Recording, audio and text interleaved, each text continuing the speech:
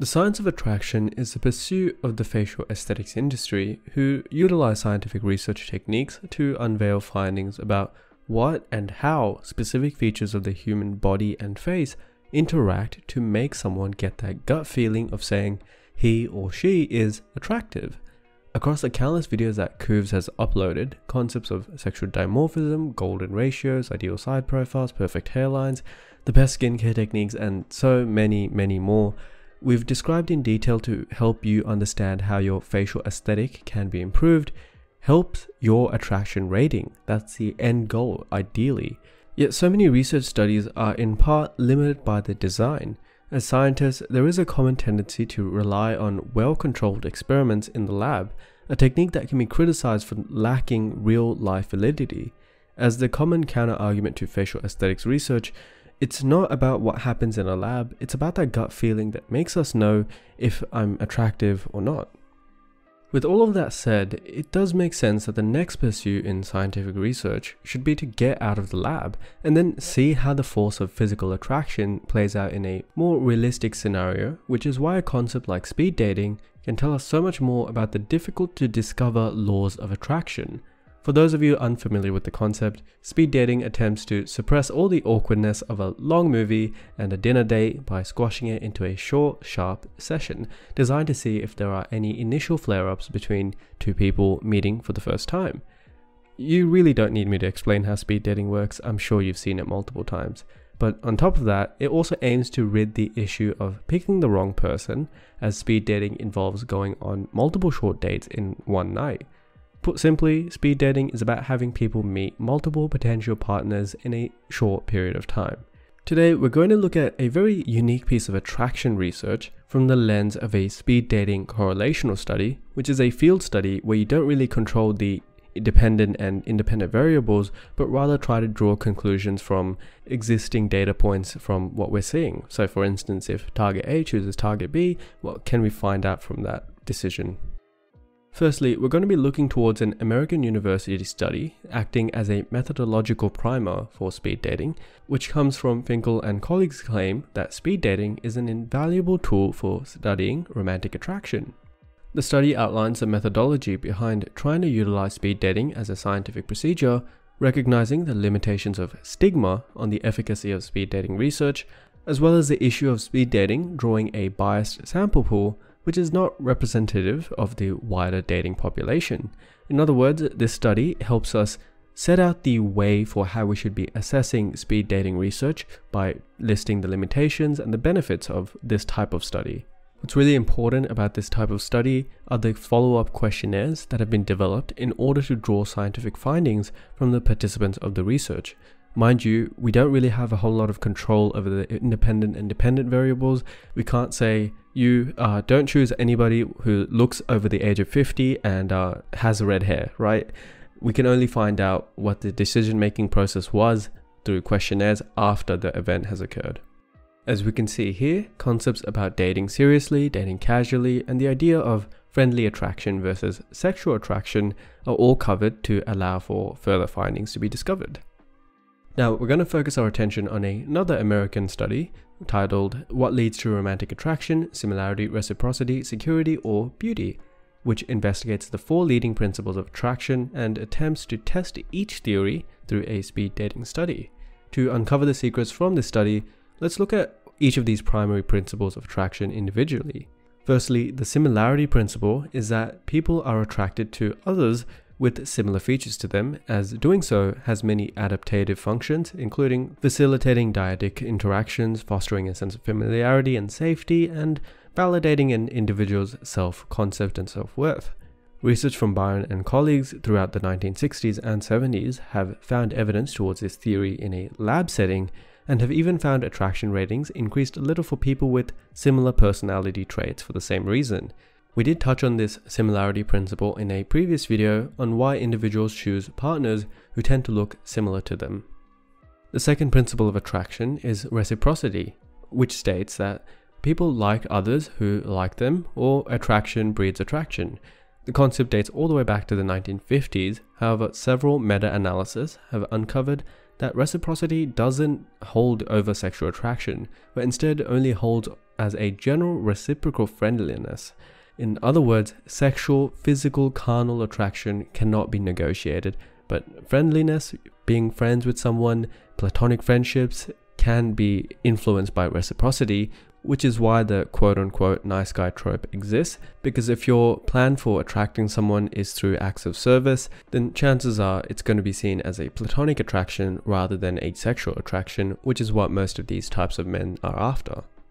The third, and perhaps the most obvious principle of attraction, is the concept of beauty, the main topic that we look at on the Kuvs channel, whereby there's been a great deal of evidence that a partner's physical attractiveness is a reliable predictor of attraction in your initial encounter.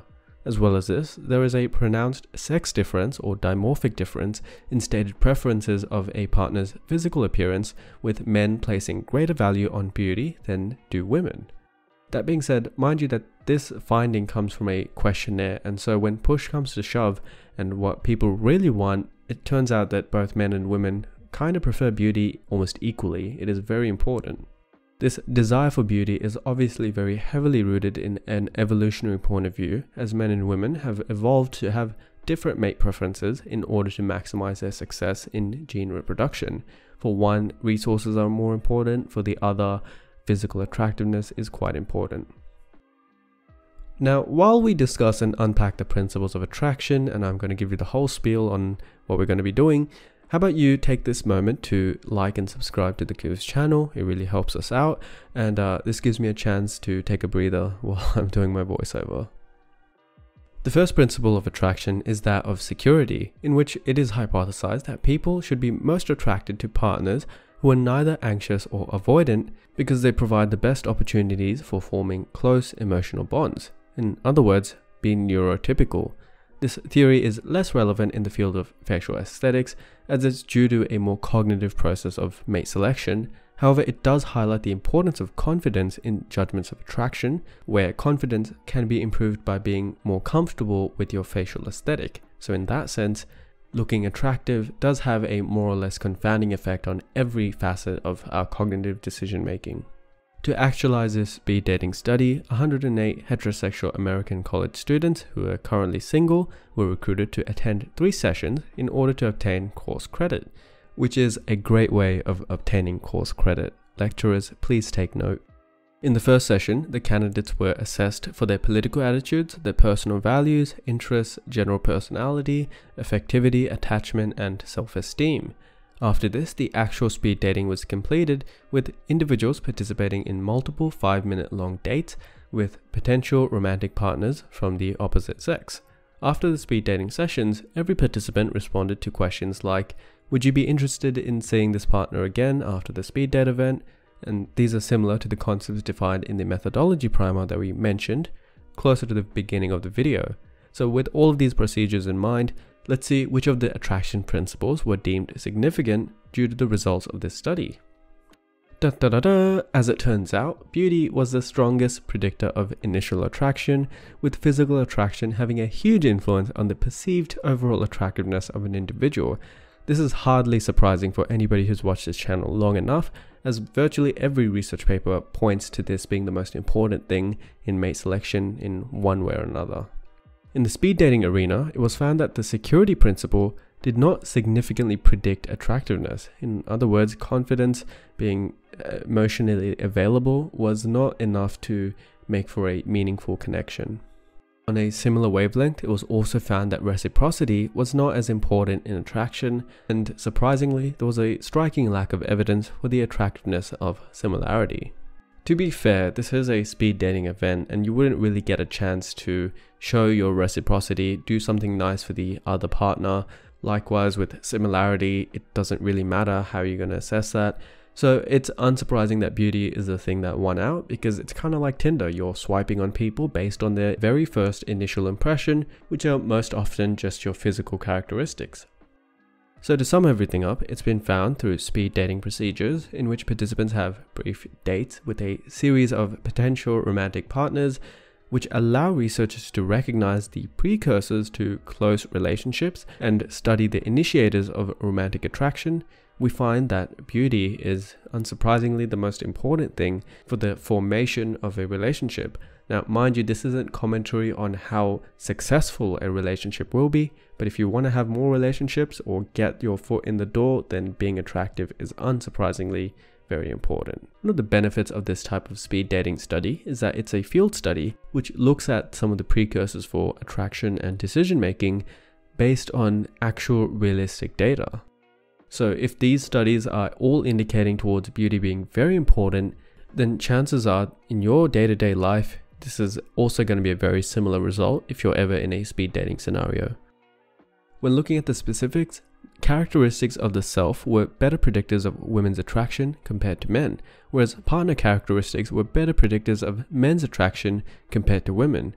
After all of this consideration, it's divulged that the strongest predictor of attraction for both sexes was a partner's physical attractiveness, providing the scope of importance for this type of research in areas such as facial aesthetics, which is why COOVs exists, which directly look at the areas of physical anthropology to recognize what makes someone objectively attractive.